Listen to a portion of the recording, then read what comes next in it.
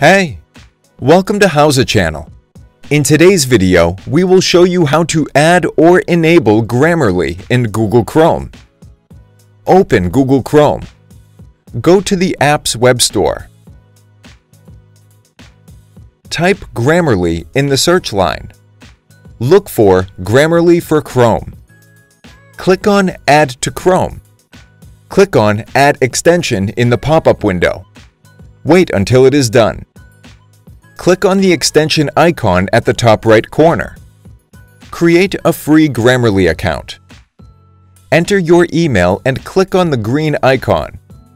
Create a password and click on the green icon. Enter your name and click on Sign Up.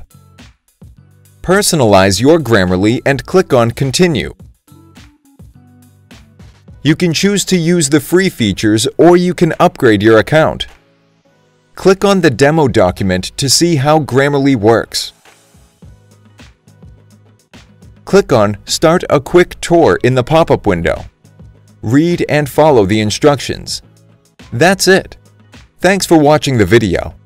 Please like it and let us know if you use any of our tips and tricks. Subscribe to our channel. We upload new tutorials every day. See ya!